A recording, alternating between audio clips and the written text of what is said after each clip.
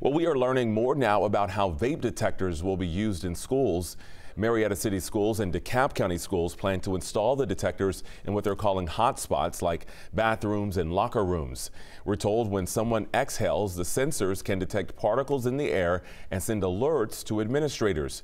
They can also detect the fumes when someone tries to cover up if they have been vaping. We consider that masking. That's became a problem across the schools out there.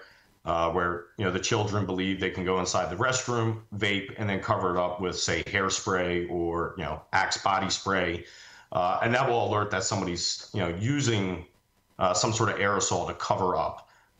We should still go ahead and receive that vape is also detected in the area, so we'll be able to receive two different alerts. And the sensors are being used for more than just vape detection. In larger school districts, they're also monitoring air quality.